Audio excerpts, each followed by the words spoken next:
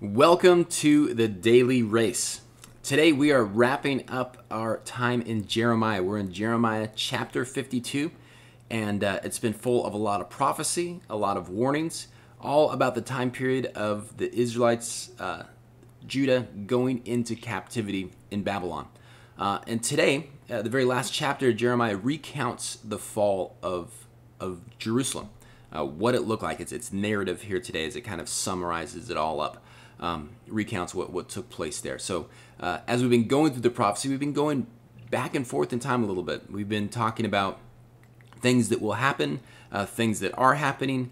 Then, fast forwarding, things are going to happen way in the future with kingdoms falling and then coming back. So it's been a back and forth a little bit because it's prophecy. It's organized into sections about different groups that are being prophesied against. So because of that grouping doesn't necessarily mean that it's linear time-wise. So if you feel a little jumbled around in Jeremiah, hey, don't worry about that. It's one of those things where a good Bible study with notes, sometimes you study Bible with notes, you just need to kind of back up a little bit like, okay, wait a second, where is this taking place? When is this happening? But the fall of Jerusalem here, although this isn't the end of the story because Jeremiah writes to the Israelites in captivity, so this has happened after this fall. It's recounting this momentous point in history for the Israelites when they're completely taken into captivity. It says this, Zedekiah, so King Zedekiah, was 21 years old when he became king, and he reigned in Jerusalem for 11 years. His mother was Hamulta, and daughter of Jeremiah from Libnah. So this is not Jeremiah the prophet, another Jeremiah.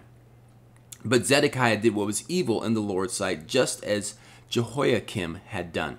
So Jehoiakim was his father. He was the king. He followed in his footsteps. He did evil what was in the sight of the Lord. What's important to know here is there was actually another king in between these two, his brother. I'm going to get this right. Jehoiachin. So there's Jehoiakim, Jehoiachin.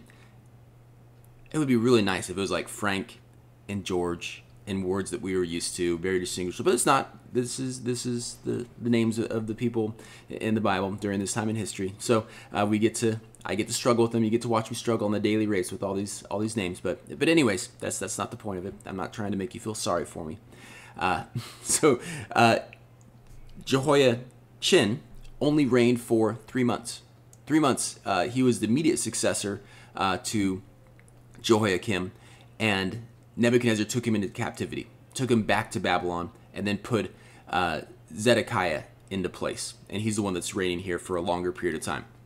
The only reason why I bring that up is because the very last part of this chapter brings him up. It's important. So, 11th year of his reign, he reigned for 11 years. In the 9th year of his reign, Nebuchadnezzar put a siege on Jerusalem, which means they surround it. Nothing can come in or out. And it's essentially a tactic where they're just going to starve the people out. Jerusalem has an amazing wall, defensives, all these types of things. And instead of wasting a lot of manpower on trying to break the wall and losing people, they just decide to wait them out. And for 2 years, supplies dwindle. People begin to starve. And eventually, Zedekiah makes a break for it. They break down part of the wall. He sneaks out at night, but he gets caught. He's brought by the captain of the guard to Nebuchadnezzar, along with all of his officials, his sons. He watches them be slaughtered, be killed. They gouge his eyes out, and they put him in prison. Not a good end to King Zedekiah. That's why, when it starts off the paragraph with he did evil in the sight of the Lord, good things aren't going to come for him. Within the next month or so, they go into Jerusalem and they completely level. They break down all the walls.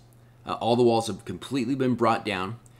We see the flip side of this years later when they go back to, Nehemiah goes back to rebuild the walls because they've been taken down at this point. The city's vulnerable. They're able to go in and completely annihilate. They take down the temple. They destroy it completely. It says on August 17th of that year, which is the 19th year of King Nebuchadnezzar's reign, Nebuzaradan the captain of the guard, an official of the Babylonian king, arrived in Jerusalem. He burned down the temple of the Lord, the royal palace, and all the houses of Jerusalem. He destroyed all the important buildings of the city. He supervised the entire Babylonian army as they tore down the walls of Jerusalem on every side. And then talks about how they took everything of value out of the temple. All of the bronze, the big bronze pillars, the big bronze basin that they called the sea that they used for ceremonial cleaning. Everything was taken at this point, and everything was completely annihilated. The temple was destroyed. It wasn't just, ransacked. It wasn't just, gutted out. It is gone. It is gone. It is decimated there for them. And more people are taken back into captivity. But here's where it ends, though, because that's pretty depressing, right? Like, God makes his promise 70 years later they can come back. That account is in here. But here's the end of it, the hope. It says this: in the 37th year of the exile of King Jehoiakim. So here's Jehoiakim.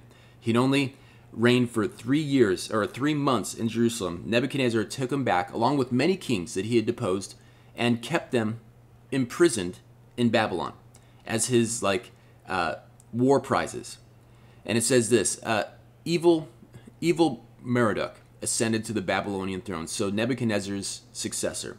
He was kind to Jehoiakim and released him from prison on March 31st of that year. He spoke kindly to Jehoiakim and gave him a higher place than all the other exiled kings in Babylon. He supplied Jehoiakim with new clothes to replace his prison guard and allowed him to dine in the king's presence for the rest of his life. So the Babylonian king gave him regular food allowances as long as he lived. This continued into the day of his death. You might be saying, well, how is that hope? What's the promise? The promise is that through the line of David, the Messiah will come. The line of David has to survive. That lineage has to continue on. So here we have it continuing with Jehoiakim. Even though he was only king for 3 months, God preserved him, and not in a very safe, not a very fun place, in prison in Babylon, preserved him and eventually brought him out of that into a place of more comfort so that he would survive, so that he would have kids, and those kids would have kids, and those kids would have kids, and those kids would have kids, and eventually there'd be a man born Joseph, and there'd be a woman Mary, and they would have a child conceived by the Holy Spirit, and that would be Jesus. God always fulfills his promises. He always makes a way. And that's what we see taking place here at the very end of Jeremiah. It's a very difficult book in the sense that there's not a lot of good news in this. But God's promise prevails. Even though very difficult situations had to go through, even there was judgment, even though there was punishment, God never lets up on his promises. And that's the big meta theme of Jeremiah here. And we see this taking place in the promise of the fact that King Jehoiakim survives to carry on the promise of God. All right. Well, that concludes our study on Jeremiah here. We went through it pretty quickly here, just a couple weeks to go through 52 chapters, but covered the main themes, the big ideas.